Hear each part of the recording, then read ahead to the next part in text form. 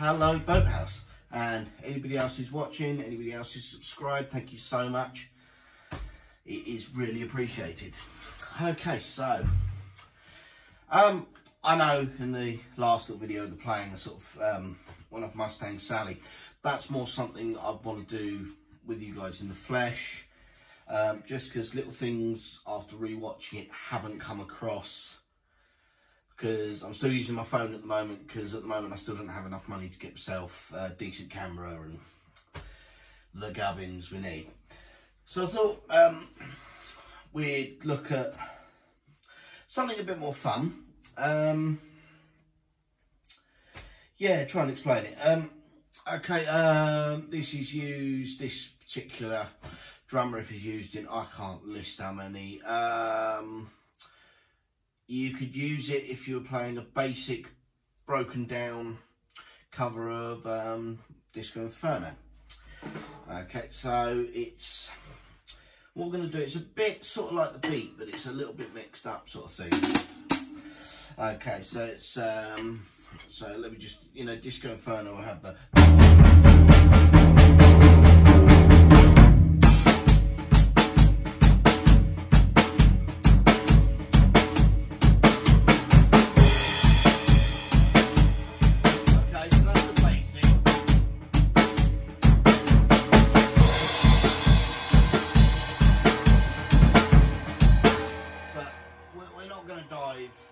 that much into it, because there's, you know, there's different layers onto it, different players play it differently. If you see me with the gigawatts, for instance, I play it one way, but then you see me if I'm depping with another band, such as, you know, bands like local band Smoking Jacket, I've done some dep gigs for, you know, if they decide to play, you know, I'll play it slightly differently again. It's all to do with you know, things like, as I've said before, like the importance of listening to like your bass player and how they're playing it, how they're phrasing, and it's the same on the drums. So what we're going to start with is, you know, you remember the beat. Okay, we're not going to keep a constant, so it's okay. So you want a nice little 1, 2, 3, 4.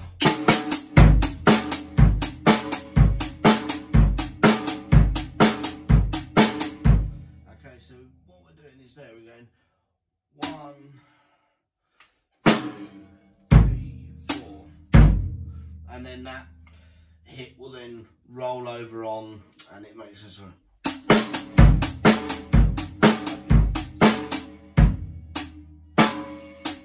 Okay, but we're just going to sort of start you off on the hands. So in your head you have the 1, 2, 3, 4. Bit like I've said, like singing the drum riff. I think like you see guitar players when they're like moving their mouth and they're really, really into a solo, they're singing that solo.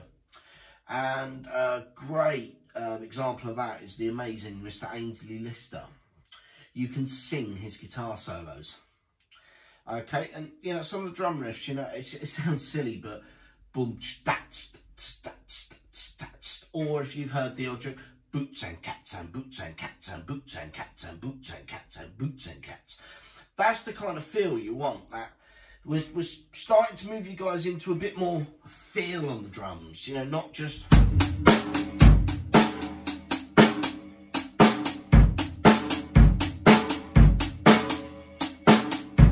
yeah, not so robotic. You can be a bit more free. So it's... we'll start this off, the ending of it. So do you remember legs? Same thing, you don't need the kit to do this. You've got practice pads, you've got curtains, cushions, as I always say. Make sure that you do have a metronome on when you are practicing this though. Okay, because you really need to have that.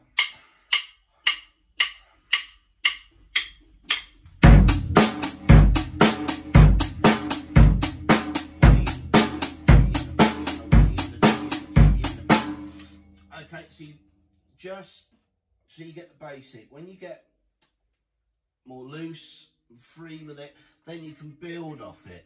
but you've got that inbuilt into you now. You've got that 1 and a 2 and a 3 and a 4 and a 1 and a 2 and a 3 and a 4. You've got that built in. So that internal metronome we're developing throughout these little workshops. And I've been doing it subtly from the start when we did We Will Rock You. Been subtly developing you to, without even thinking about it, having that mental metronome in your head.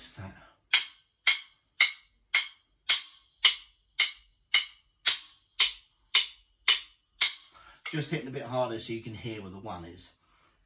And the same thing with me going, well, 1 and a 2 and a 3 and a 4 and a 1 and a 2 and a 3 and a 4. Okay, so we're going to start off slow. Okay, so what we're going to do is we're going to start with the kick. I've changed my mind how we're starting this from what I did before. Okay, so because this is a bit more easy for me to explain and put across without actually being in the room with you guys. Okay, so first note or beat, whichever you want to call it, is okay. So it's 1, and then what we're going to do is we're going to bring, same thing, you're left-handed, you left-handed with your left foot. I'm right-handed, as I keep saying, so I start this. So kick, hat, snare, hat. Okay, so very slowly we're going to just do a.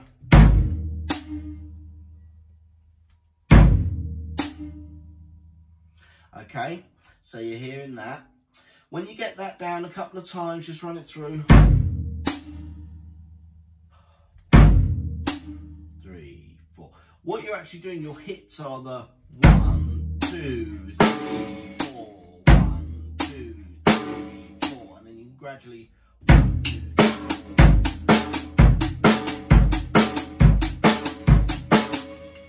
So you can gradually build and build and build on it. But we only want to go slow, as I said, and I say in all my videos, please pause, slow it down, you know, take your time. Don't, if you're not getting it straight away when we start adding the snare, you know, go have a cup of tea and go for a nice walk, watch a little bit of telly, or do something else on the drums, do like some rudiment practice or something, you know, just something different. Then come back to it. There are no prizes for being the fastest, you know, there's not, because you can learn bad techniques and bad ways to do it. I said, I have my way of playing it, other players have their way of playing it, their way of phrasing. So, we're going to add the snare in, so very slowly. 1, 4,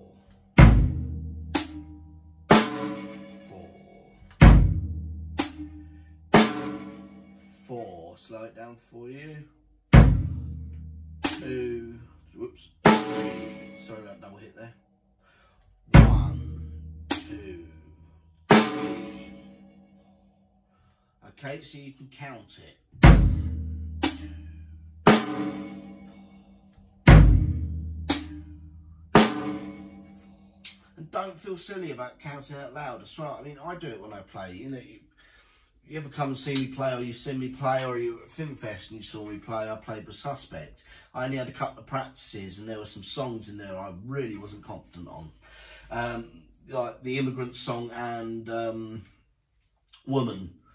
Very similar drum riffs, and I played the wrong intro to Woman. But it is what it is, you know, it's live music, it happens. I pulled it back, I did a drum break, pulled it back, I was laughing, and after that, you could see me sort of counting in my head and my mouth was going. And I was actually singing the drum riff. So, we're now going to add the 4th hit. Okay, so we're actually doing 2 hits with our hi-hat hand, which is there. 1 hit with our snare. 1 hit with our kick leg or bass drum leg. And we're keeping the hi-hat locked down with our left foot if you're on a drum kit.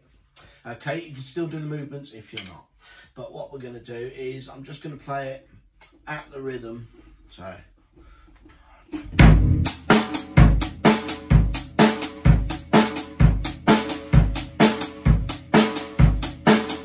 Okay, so all we're doing is just adding that when we say 4.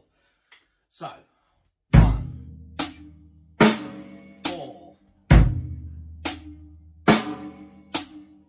okay? So it makes sense, you're counting with your limbs, you know, instead of going, it's just, and this is used in, you know, loads of different songs. Like a lot of disco uses this drum riff as well. A lot of new pop songs, actually, this is underneath a lot of what is going on, like the one you do in your choir, the Justin Timberlake one. I can't think of the name off the top of my head. Is it Just Dance? Might be Just Dance. Sorry, I'm waffling. Okay, and then what we can do is slow it down. Pause the video, slow it down. As I said, get your metronome set up. Just feel it, because we're now, because I know how advanced you guys are now, and I know how much you've progressed. We're now going into feel. Okay, so we're now going into feeling what's going on the kit, feeling the rhythm, feeling the song and the bass player's playing. When we do sort of like a live band setup thing, you're going to hear the bass player and you're going to feed off of him or her, and they're going to feed off of you.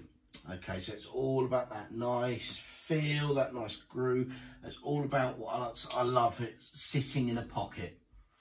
You know, you don't have to be the flashiest drummer in the world, giving it all the drum breaks and all the fancy stuff. You can, I mean, Sugarfoot, I mean, he just...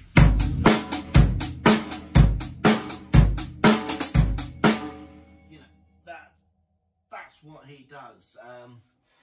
Bunny, Ainsley Lister's drummer, insane drummer, lovely guy. He just sits in the pocket. Jason Smith from Stormy T, Bluesman's Lane, and in Dorsey 4, Impression Cymbals. Same thing, sits in the pocket, does what's necessary, and when he gets his chance, when he gets the nod, he goes for it, then falls back and just sits in that groove, just really feeling and enjoying. So a song, really good song to listen to for this, so you can sort of like just practice and slow it down and stuff. If you got, I don't know how to do it because I'm rubbish at technology, is Disco Inferno. It's a really good one to do. The intro is just your straight hits on your snare, floor tom and kick. You can add hi-hat, you know, the bass is going.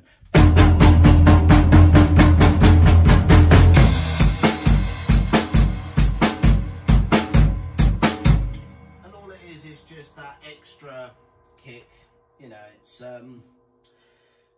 but you can use that for, I mean, different things like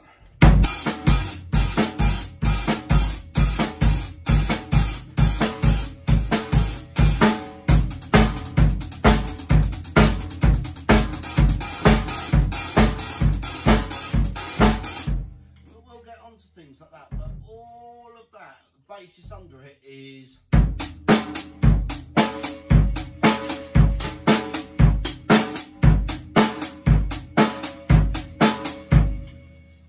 make sure you slow it down, take your time.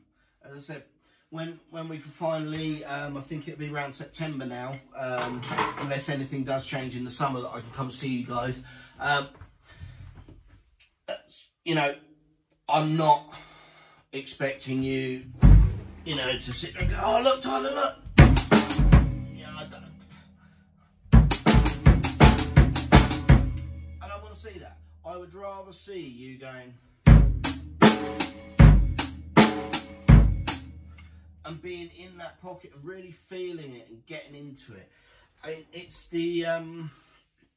it's the same thing with what I was saying about being a robot. Yes, there are things, you know, there is the core, which is the robotic bit.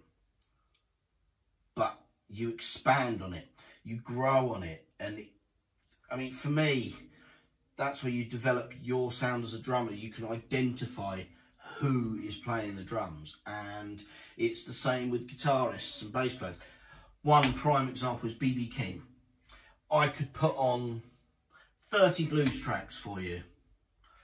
One note and I'll be able to pick out B.B. King. One note I could pick out Buddy Guy, Muddy Waters, you know.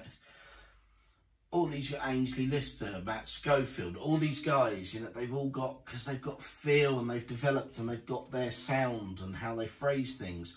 So I know that when we all get together and we're all on the kits, you guys aren't going to sound like the person who was on before you. The person on after you isn't going to sound like that at all. You know, it's different styles, but the core of it is...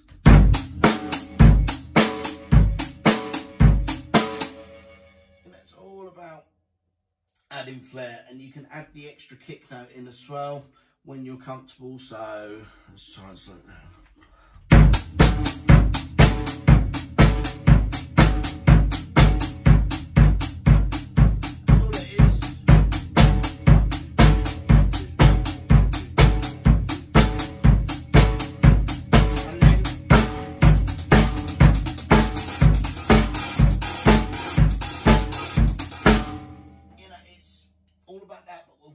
To moving around to doing stuff like,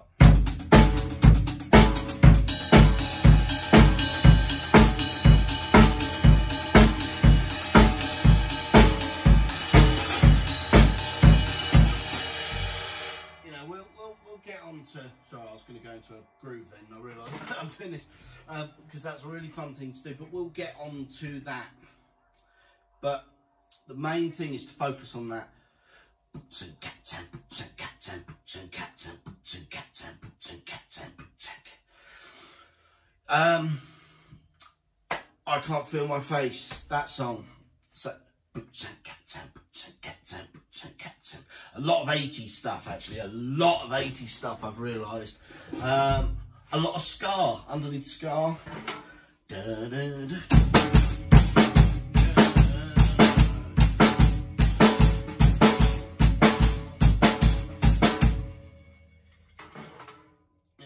One step beyond I'm having to learn. That's got little trills and stuff in it. But yeah, you know, please leave me a comment, guys. Please let me know how you're getting on. If you are struggling with anything, I have absolutely no problems getting in contact with you via Facebook, because I know how the Facebook camera thing works.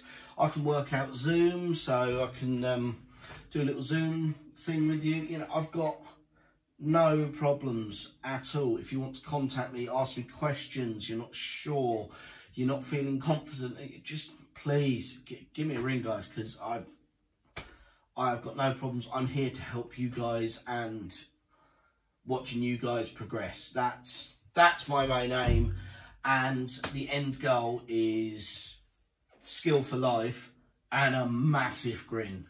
I mean, best anger management in the world, I tell you. You know, but you know, please do, but listen to Disco Inferno. You can listen to September, Earth, Wind and Fire. I did have Amy sent me a list of your bits you're doing, so I'm gonna have a look through that. I saw Bohemian Rhapsody. Wow. I'm not sure I'm going to do that with a live band, and the other musicians who's going to be there and that, and we'll try and arrange something. Yeah, yeah, we'll try and work something out for that. But no, there's a couple of other ones. So yeah, so, you know, just slow it down and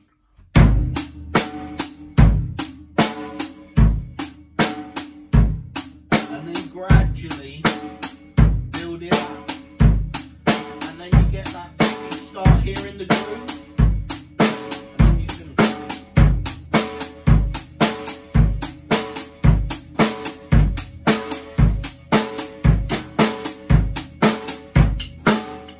you start hearing the groove, and you start bopping with it, and you start sort of really getting into it. Like I was saying about last time, I mean, I want to do it with you guys in the flesh, just purely because it's going to be easier for me to show you little things, and you'll have a full view of things like my feet, of what's going on with my feet, like Mustang Sally, and sort of little things, Superstition, because this actually relays back. This little riff is in Superstition, so you know, there's things there, and it opens up such a toy box of songs that you guys can listen to on the radio and go, oh, hang on, oh, I can hear in the, yeah, underneath it's going, you know. But I know it sounds silly, but it really does sound like boots and cats and boots and cats. But, you know, it's, as drummer speak, you know, boots and cats, cats. You know, it's one of those things, I mean, like superstition, I mean.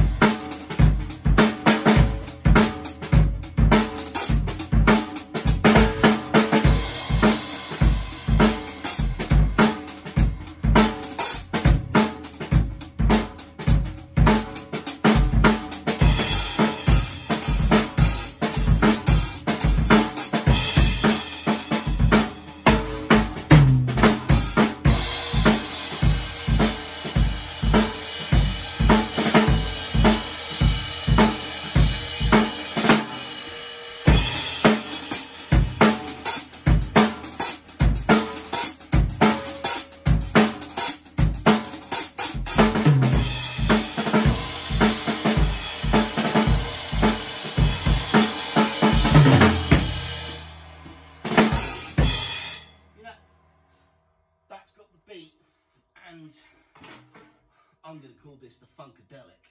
You know, it's got that. So, you know, and it's just built on top using things from your rudiments practice, which, you know, we'll get on to things like developing movement on hi-hat, moving, you know, so you can then...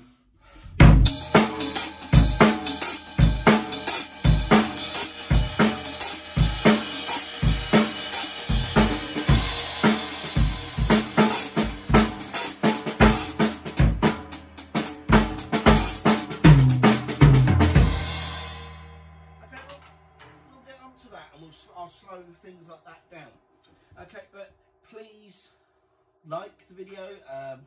Please leave a comment, anything you wanted me to sort of focus on, if you wanted different camera angles, if you wanted me to do anything different. Thank you guys so much for watching. Please leave a comment, or, you know, if Boathouse, you know, you can get hold of Amy, Millie, they can message me, or if you guys wanted to ask them, they'll put you onto my Facebook page. You're more than welcome to message me on my personal Facebook page, not just my Drummer for Hire page. Please, you know, get hold of me, and, you know, if you want help, we can arrange video stuff. But yeah, that's it. I'd like to, once again, I'd like to thank Impression Cymbals. Once again, you know, these are just insane. Make sure you head over to impressioncymbals.co.uk, impressioncymbals.com. And please look at their China ranges and their splash cymbal ranges, because remember, you guys are going to be choosing those for me. And also, don't forget to head over to www.nonutscymbalsleeves.com, or alternatively on Impression Cymbals website, you can purchase the No Nuts cymbal sleeves, which are possibly one of the greatest inventions for hardware in the last, I can't even list how many years. But thank you again for watching, guys. As I said, please like, please leave a comment, please subscribe, and I shall see you guys maybe in the next week or so. I shall see how work goes, but my plan is to do another video at the weekend for you, going a bit more in depth on what we've just done and what we can build on. But until then, guys, I'll see you later. Bye.